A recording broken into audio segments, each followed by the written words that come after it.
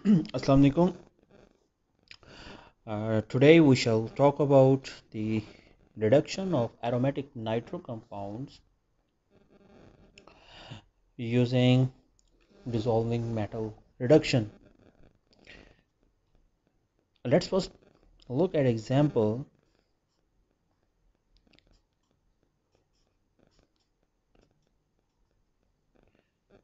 It is 2-nitro naphthalene. It's an example of aromatic nitro compound. The nitro group is directly attached to an aromatic ring. Although there are many other aromatic compounds, but for example, this one, although this is aromatic compound, but here nitro group is not directly attached to an aromatic ring system.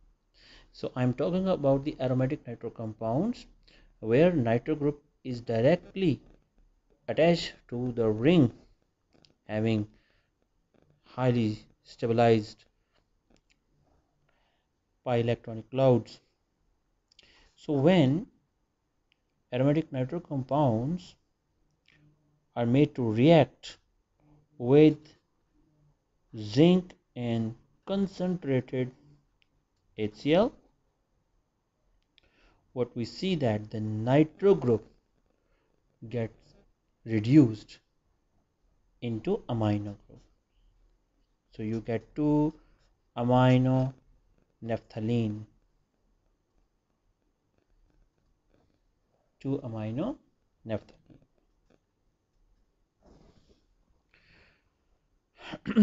What are the different metals that have been employed for these conversions? Those metals that you will most oftenly you will encounter is tin,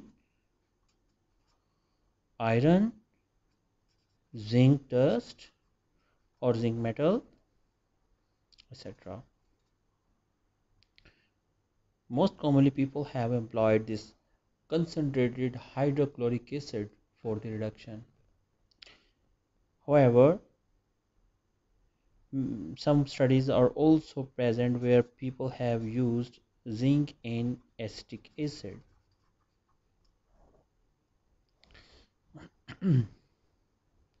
Let's take another example of the reduction of the aromatic nitro compounds. This is nitrobenzene. When it is made to react with tin in hydrochloric acid concentrated, tin is the yellow powder metal, exists in the granule state, and hydrochloric is a concentrated. So when you use this reagent, as it acts as a strong reducing agent for the reduction of the nitro group, and so the nitro group is reduced into amino group. Let's first discuss its mechanism.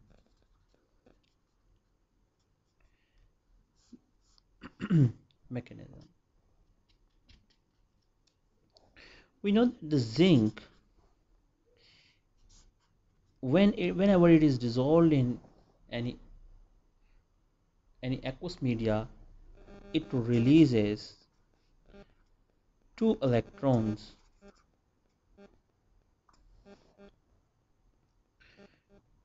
and also hydrochloric acid, it ionizes into hydrogen ion, chloride ion.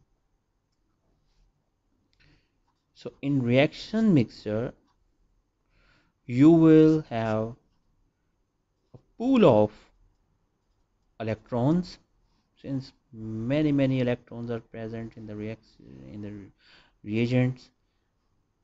Pool of electron, pool of hydrogen ions, pool of chloride ions, pool of zinc ion.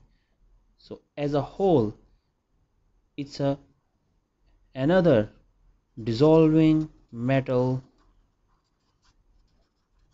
reduction process. So metal is dissolved in concentrated HCl. It is used for the reduction of the nitro compounds. So now we see the what is the mechanism of this reaction.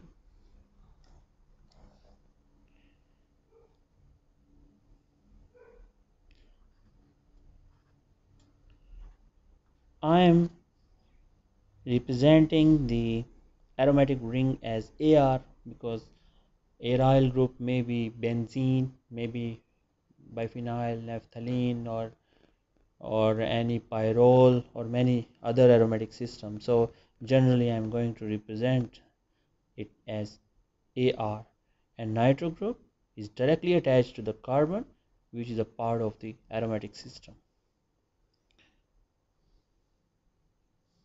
It would be more convenient for us to understand if we write nitro group in its Lewis form.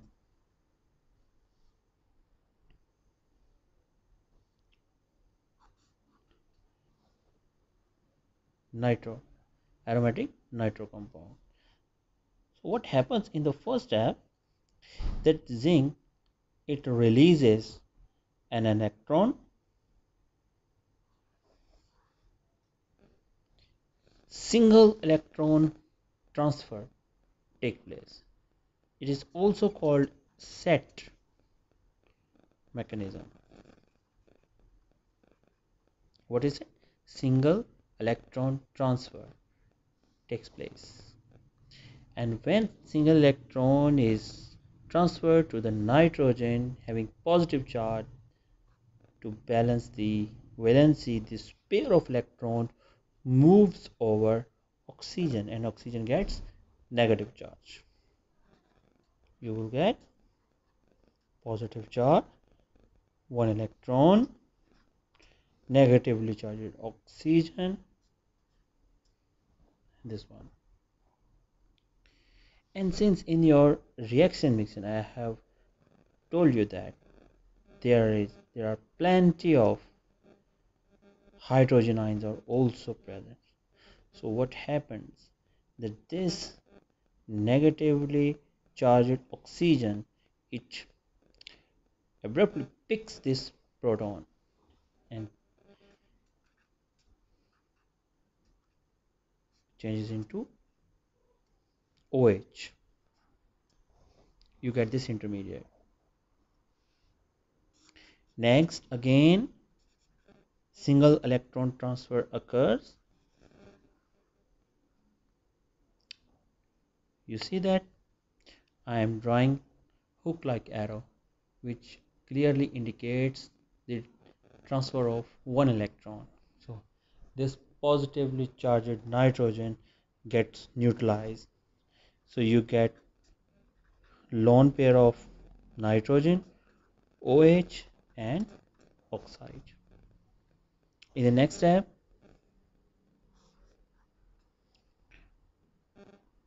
the pair electron comes back and it kicks out this hydroxide ion, and you get nitroso compounds. This is very stable species. So the rest of all others were intermediates. So whenever metal is dissolved in an acid and is made to react with aromatic nitro compound, you finally get the nitroso compound. Can you see that whether the reduction has taken place over here, starting from aromatic nitro compound to aromatic nitroso compound? Yes, since the oxygen contents now have reduced, so reduction has taken place so far here, but the reaction does not stop here, it proceeds further. What happens next? Again single electron transfer occurs, pi electron cloud moves over oxygen. Oxygen gets negative charge. It picks up hydrogen from the reaction mixture. What happens next? Again, transfer of single electron. Oxygen gets now nitrogen gets now negative charge. It picks hydrogen ion from the reaction mixture. It changes into, now what is the name of this compound? What is the name of this class of aromatic compounds? This functionality is known as hydroxylamine. So aromatic hydroxylamine compounds are formed. This is another very stable molecule. So in this, during the course of this mechanism, first you get the aromatic nitroso compound, then you get aromatic hydroxylamine compounds.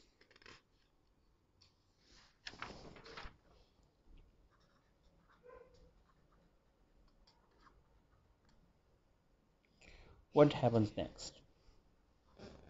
Again, single electron transfer takes place, kicking out this hydroxide ion. You get nitrogen and lone pair of nitrogen.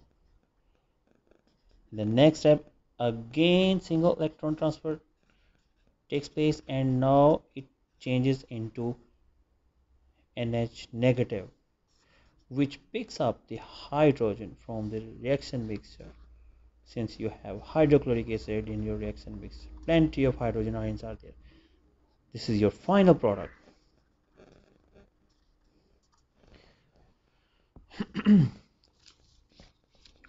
Reaction mechanism is very simple. It follows the set mechanism. Metal is dissolved, single electron takes place, and the rest of the movement of electron density, then picking of the hydrogen ions. First you get the aromatic nitroso compound. After that, again single electron transfers takes place, nitrogen gets negative charge, and finally you get aromatic hydroxylamine compound. Again, transfer of electron takes place from the metal, and in the finally you get the aromatic amines. The mechanism looks very simple. Practice it. This is the reduction of the aromatic nitro compounds in acidic media, which has been studied mostly. But there are many other reactions of the aromatic nitro compounds which has taken place in neutral medium. When aromatic nitro compounds are made to react with metal, not in hydrochloric acid, in neutral medium such as ammonium chloride solution. So reduction takes place and you get benzene hydroxylamine.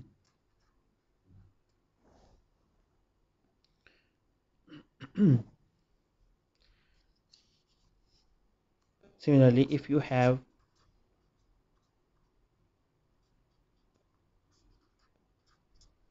two nitropyrrole and zinc in the presence of acetic acid, many reactions you will come across that many people have utilized this acetic acid instead of hydrochloric acid when it is used in the combination with zinc. Then again reduction of the nitro group will take place and you will get 2-aminopyrrole. You see, this is very selective reduction methods for aromatic nitro compounds.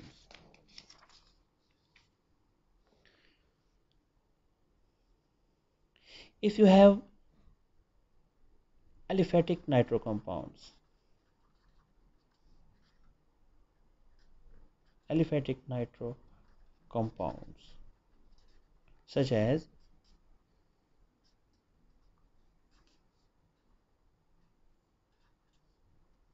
this one, this is benzyl nitro benzyl compound.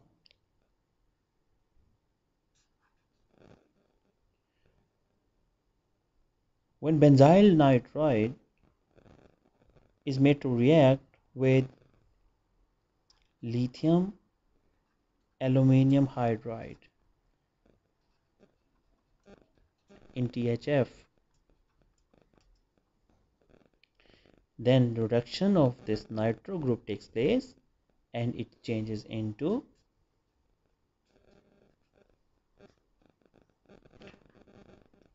benzyl amine. But if you use zinc in concentrated HCl, then no reaction would take place, since this reagent is helpful for the reduction of aromatic nitro compounds, not the aliphatic nitro compounds. Okay, I hope you have got this idea. Now let's see the effect of substitution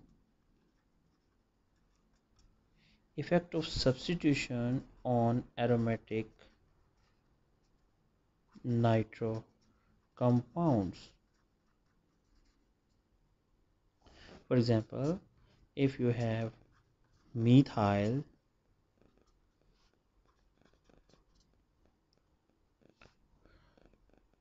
paranitrotoluene and you're going to reduce it with zinc HCl, since I have told you that this reagent is very selective for only reduction of the nitro group, so nothing is going to be happen on this rest of the molecule, only nitro group will be reduced into amino group.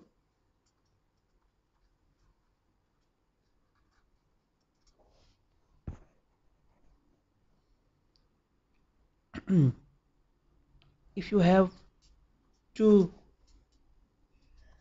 nitro groups,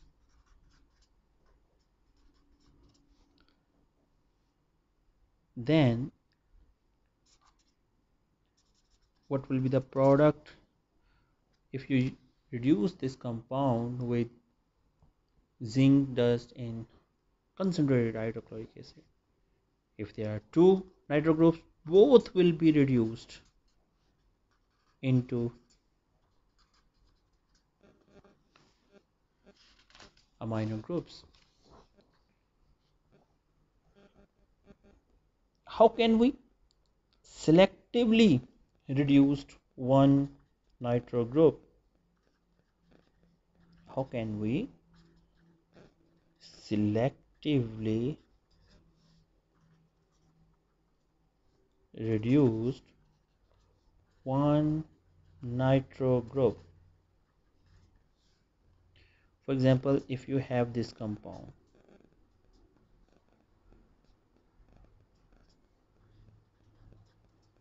metadinitrobenzene, and if you will use zinc HCl, both nitro group will be reduced. But how can we selectively reduce one over another? Then you will have to use this reagent, ammonium bisulfite. Now students, this reagent reduces selectively only one of the nitro group. So your product will be this one. The mechanism of this reaction has not yet been fully understood, so I'm not going to make this mechanism more difficult for you to understand. Just you have to remember that if one of the two nitro group, you will have to reduce only one of them, then you will have to use ammonium bisulfite. Now if you have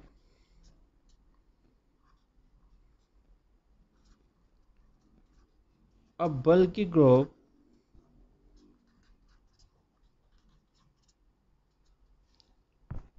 isopropyl benzene, 2,4-dinitro isopropyl benzene, and you are using this ammonium bisulfite, and I have told you that it will, if you are using only one equivalent of ammonium bisulfite, then it will reduce one of these two nitro group. So which one will get reduced? You will see that here this nitro group is statically hindered. The approach of the reducing agent to this nitro group is rather restricted, so this nitro group will get reduced. This would be your final product.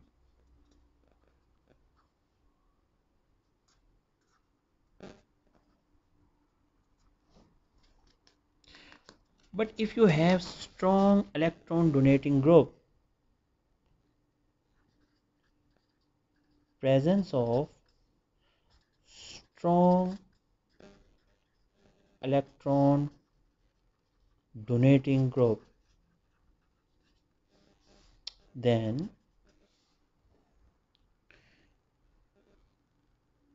the nitro group, which is more closer to electron donating group, will get reduced. For example, if you have 2,4-dinitro-anisole, here this and you will have to reduce using ammonium bisulfite, and this is very selective. It will reduce to one of the two nitro groups. So which one will get reduced? You will see that the nitro group, which is in the close vicinity of this electron donating group, it will get reduced into amino group. This will be your final product. And if you will use zinc hydrochloric acid concentrated, both of these two nitro group will get reduced.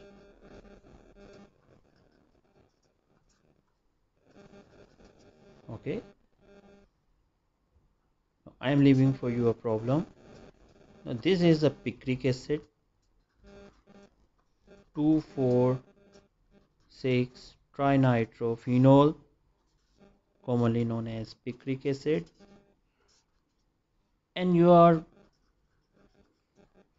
going to have only one equivalent of ammonium bisulfite. Now you will have to tell me which one among these three nitro group will get reduced, and if you use 10HCl concentrated, then what will be the product?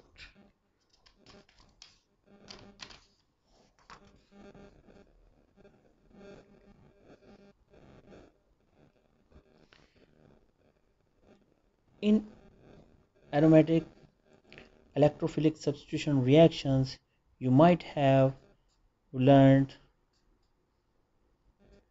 Friedel-Crafts acylation, and you are asked to convert this into this compound.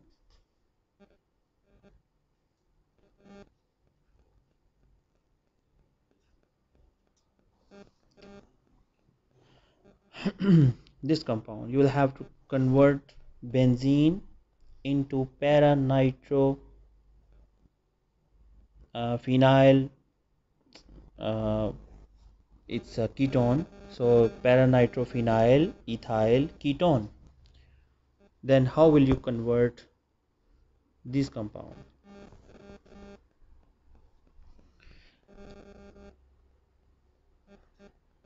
If you will first perform the Friedel-Crafts acylation, then you will get starting this one.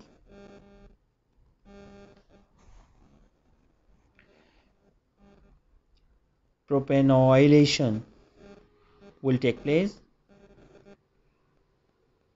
and then if you perform the nitration, nitric acid, then you know that this is a meta directing group, so your product will be this one,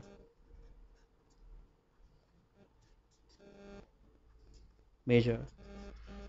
But how will you prepare this para nitro compound?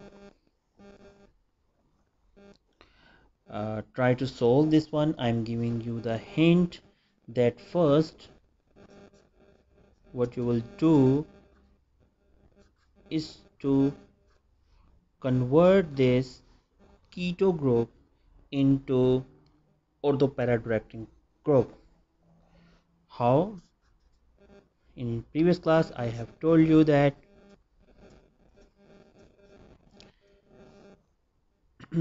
propane dithiol is a very good protecting group for the keto group. It will first protect this one.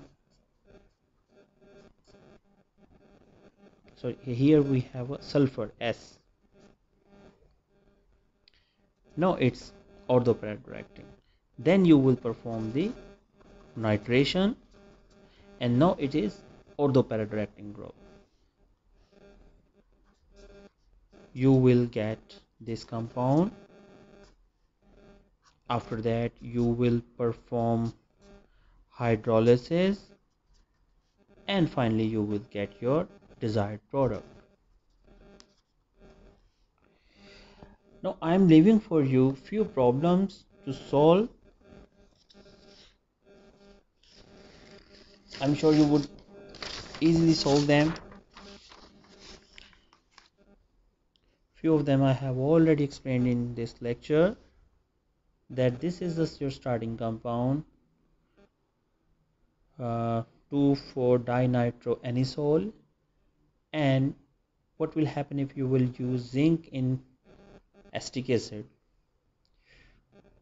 and what will happen if you will use ammonium bisulfite, one equivalent. So one of these two nitro group will get reduced. Which of them you will have to decide. Similarly, among these two nitro groups, one of it will get reduced in the presence of ammonium sulfide, sodium sulfide or ammonium bisulfite. And if you will use tin HCl, both of them will get reduced. So these are few problems for you to solve, and then you will have to convert these compounds starting from benzene to para-aminophenyl ethyl ketone, benzene into this one. How will you convert nitrobenzene into diazobenzene? How will you convert this nitrobiphenyl 1 2 3 4 nitrobiphenyl into 4 amino biphenyl? So I hope you would have enjoyed this lecture. Thank you so much.